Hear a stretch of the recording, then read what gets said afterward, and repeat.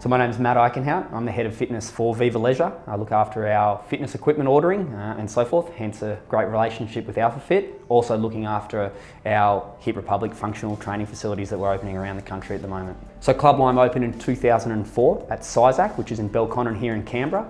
It's by far our biggest site, and since then we've been able to open Club Limes left, right and centre, expanding through to places like Goulburn, Wollongong, and soon to be up in Queensland, Melbourne and Sydney. So we're super excited by that opportunity.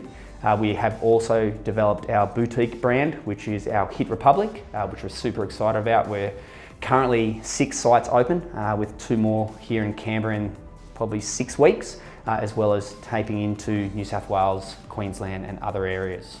So for us, we've been using AlphaFit for a number of years. Part of the reason was to ensure that we had options available for all members, as opposed to just having your standard gym equipment. We've gone down the direction with an industry change where functional training has become hugely popular. Majority of our sites, we're ensuring that we've got the right mix of cardio, pin-loaded, weight strength equipment and so forth, as well as now the functional equipment, ensuring that every training aspect is covered.